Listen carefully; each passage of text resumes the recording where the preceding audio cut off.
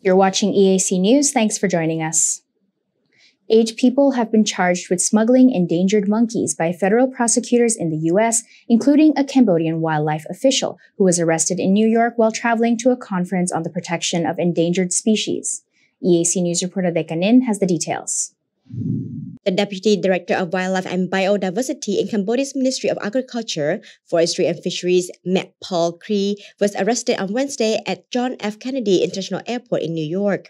The 46-year-old official was traveling to Panama to attend an international meeting on regulating trade in endangered species, said a U.S. official on the condition of anonymity to discuss the ongoing investigation. The Director General of the Cambodian Forestry Administration, 58-year-old Omalik Gaiv, is also charged in the 8-count indictment along with 6 people connected to a Hong Kong-based company, Vani Resources Holdings.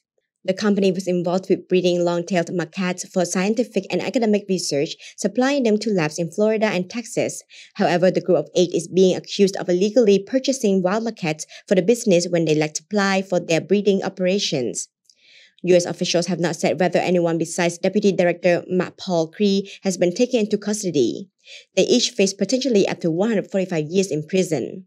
According to the indictment, Vani Resources Holdings founder and owner James Mansang Lau and Vani Resources Holdings General Manager Dixon Lau, operating from Hong Kong, own and manage several corporations that allegedly conspired with black market collectors and officials in Cambodia to acquire wild macaques and export them to the U.S. falsely labeled as captive bred. The macaques are thought to have been illegally taken from national parks and other protected areas in Cambodia to breeding facilities where they were provided false export permits, U.S. officials said.